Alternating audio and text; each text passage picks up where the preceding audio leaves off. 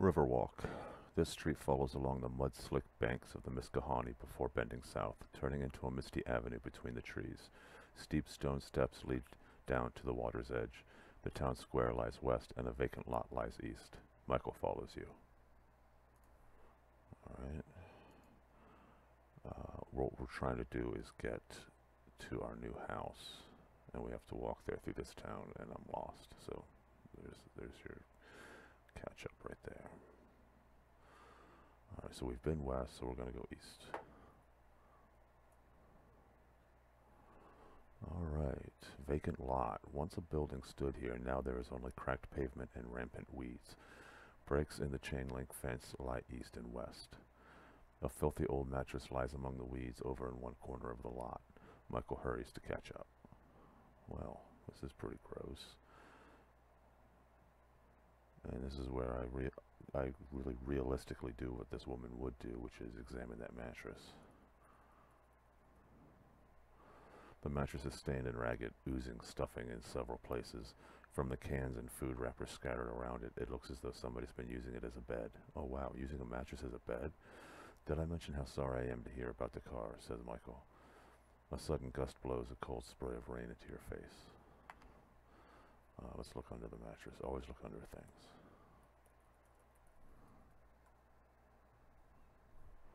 You find nothing of interest. Okay.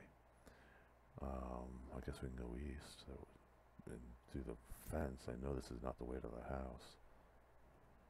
Wait, says Michael. I think it's the other way. Oh, okay. Well, west then. Back to Riverwalk. So we've been here before. I guess we'll go back to the town square then. Town square. The claustrophobic streets open out here onto this wide expanse of uneven paved stones in the center of town. The municipal courthouse stands at the south end of the square. Avenues to the west and east lead back into the cramped, ingrown streets, while to the north lies Whately Bridge. In the center of the square, rising from a circular lawn of unhealthy-looking grass, stands a stone obelisk. Michael strolls along after you. I don't think I examined that obelisk before. I may have, but humor me if I did. The obelisk measures about 3 feet square at its base, narrowing slightly as it rises a good 15 feet to a blunt tip. It seems to be a monument of some sort, although you can see no plaque or marker anywhere near it. Dense, twisting hieroglyphs cover all 4 sides. Embedded in the stone high up on one side, very near the top, is an iron ring.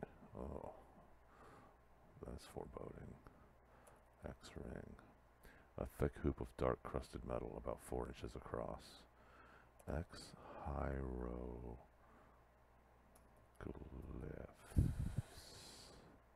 Damn it, hieroglyphs.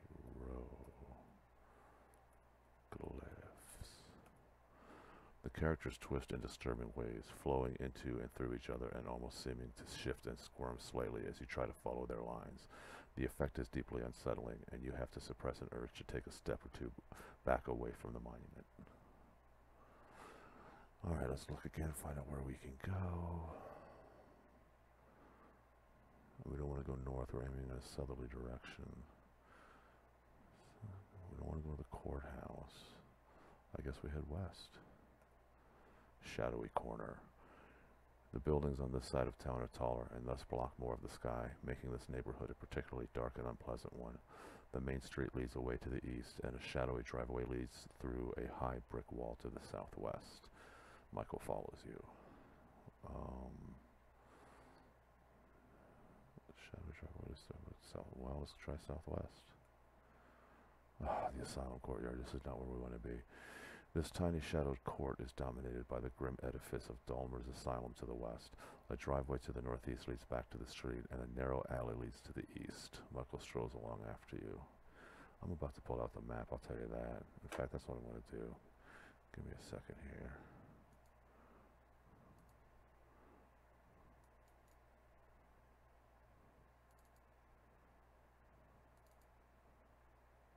Anchorhead map.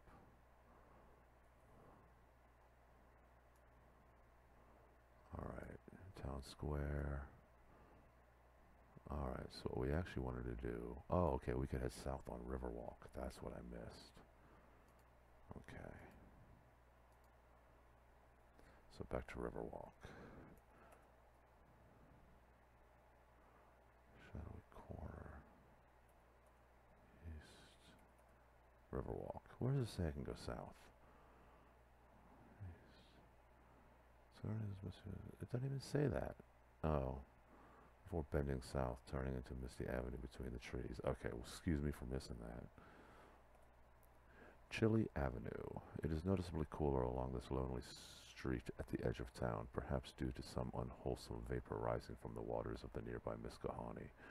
Dirt roads lead west and south into the dense woods at the edge of town. A clammy mist hangs in the air, seeping through your clothes and making you shiver. Michael hurries to catch up, but stops when he sees the mist. He stares at it for some time. It's strange, he murmurs. I feel like I've seen this before. He takes a step forward and is soon standing in the midst of the curling vapors. Suddenly the mist parts before him and dissolves away into nothing. Michael hardly seems surprised at all. Michael heads west, quickening his pace. Oh, so now he's leading me. Okay, so we'll follow Michael. The road climbs sharply, heading up into the hills. Scenic view. Halfway up the hill, a break in the trees reveals a panoramic view of the Miskahoney River Valley and the squalid little town of Anchorhead nestled within it. The town is a jumbled sprawl of rooftops spread out below you. You can see the university almost directly to the north, and a bit further out, the smokestacks of the paper mill.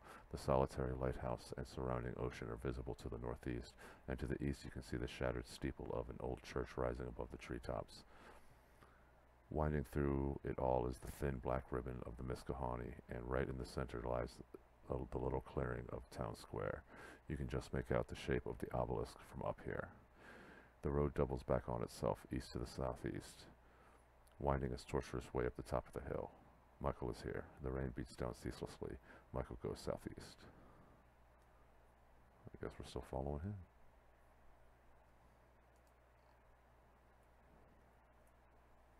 Alright, we got a picture. Let's check it out. Oh, hey, that's a neat picture. I like that one. It's really well done. I like it. Front of the house. I'm glad Michael took over for trying to find this place. Gnarled and ancient trees surround a small clearing at the top of the hill.